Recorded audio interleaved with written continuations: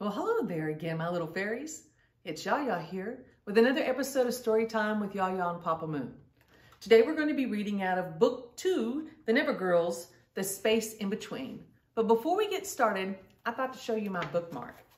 This right here is a picture of a famous painting. The name of the painting is called The Starry Night, or A Starry Night, by Van Gogh, who was a famous painter a long, long time ago. I like how he swirls everything. I'm gonna get the picture close. How he swirls all the colors. I got to see some of Van Gogh's paintings once in a museum. And when you stood in front of the museum, you could almost see the light coming through the painting. It was pretty awesome. Hopefully one day you'll get to see paintings by Van Gogh as well. All right, so here we go.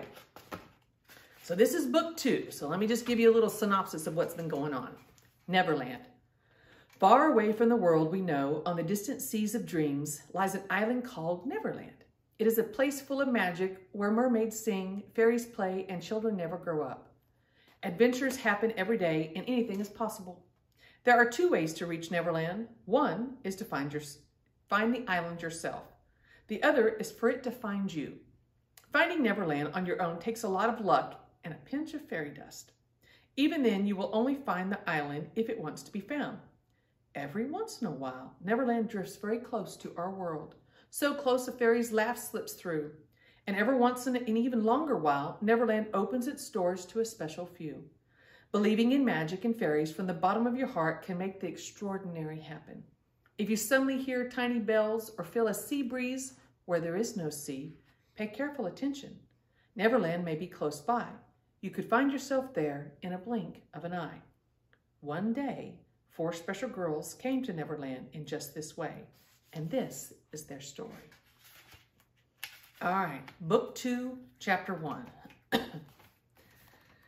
Lainey Winters was soaring. For a brief moment, her heart seemed to stop. The ground fell away, and she rose up, up, up, and over the fallen log.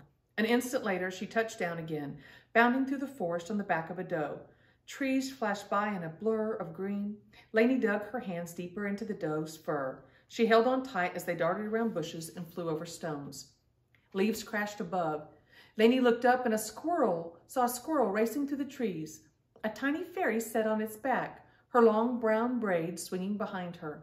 The squirrel leaped from branch to branch, keeping pace with the doe. Lainey leaned forward, urging her doe on. The fairy did the same. Ahead was a small clearing. In its center stood a tall maple tree, bigger than any other tree in the forest. From a distance, its branches seemed to sparkle and move. This was due to the many fairies who hummed around it like bees around a honeycomb. The maple was called the home tree, and it was the heart of Pixie Hollow, the Never Fairies world. Lainey steered the doe toward the home tree without even looking up. She could sense the fairy and the squirrel following above. A few feet from the tree, the squirrel shot past Lainey. It landed on a branch and came to just a stop as Lainey and the doe pulled up at the home tree's roots. Lainey laughed. "You beat me again, Fawn," she called to the fairy and the squirrel. "I wouldn't be much of an animal talent fairy if I couldn't win a race against a clumsy, would I?" Fawn replied. Smiling, Lainey slid off the doe's back, pushing the big glasses she wore up her nose. She didn't care about winning or losing. For her, the joy was in riding the deer, feeling it turn when she wanted to turn, knowing when it would leap. In her real life, the one where she went to school and lived with her parents, Lainey had never even had a pet, not so much as a goldfish. But here in Neverland, she played hide and seek with wild hares. She listened to the songs of the loons, and she cradled baby hedgehogs in her hands, things she never dreamed possible to happen every day. As Lainey patted the deer's back, Fawn flew and landed on its head. She whispered something in the doe's ear. The doe ducked its head at once as if nodding. Then it turned and bounded away. "What did you say?" Lainey asked. "I told her next time I'd ride her and you could ride the squirrel," Fawn joked. "I want to learn to do that," Lainey said.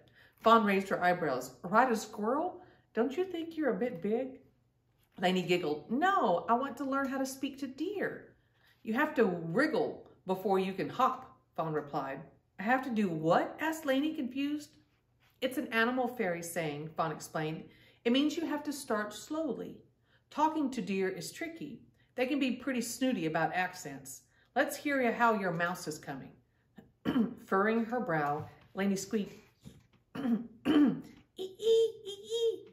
That doesn't sound like a mouse, does it? Can you make a better mouse noise? I hope so. Fawn had been teaching Lainey how to speak the language of mice. So far, Lainey had only learned one squeak. Loosely translated, it meant, "Are your whiskers well?"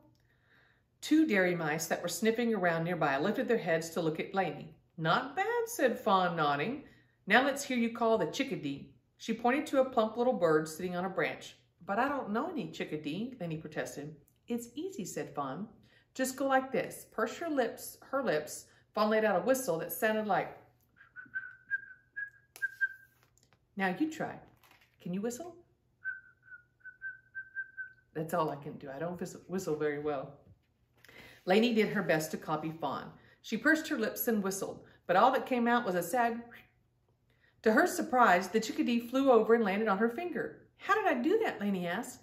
Then she noticed Fawn laughing. "Wait a second. You called him over, didn't you?" "So what if I did?" Fawn said with an impish grin. "He wouldn't have come if he didn't want to." "Animals like you, Lainey. I'd say you're becoming a real animal talent clumsy." Lainey blushed. Fawn pulled a sunflower seed from her pocket. She held it out to the chickadee, who took it in its beak and flew away. "Well, I'm hungry," Fawn said. "Want to see what the baking talent fairies have whipped up today?"